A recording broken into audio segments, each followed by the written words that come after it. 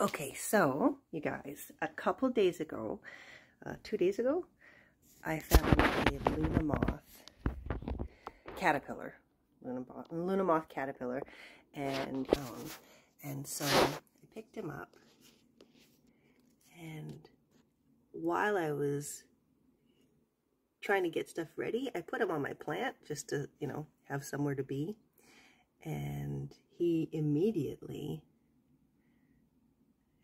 curled it up into a cocoon. So go over here and see if I can see if I don't want to move it too much because he's doing something. He's busy. Oh, that's just way too close. Sorry. There. So he's in there. He's all bundled up, snuggled up. He's not eating.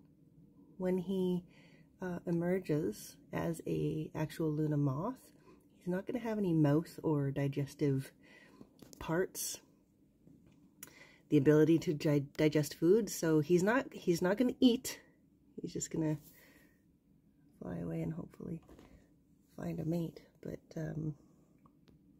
yeah, I'll keep you posted because, well, I know it looks now, but he's in there, and he seemed very happy to find his way, like, just back there behind that plant. So I will keep you posted on my BJ Skywalker's growth. That's his name.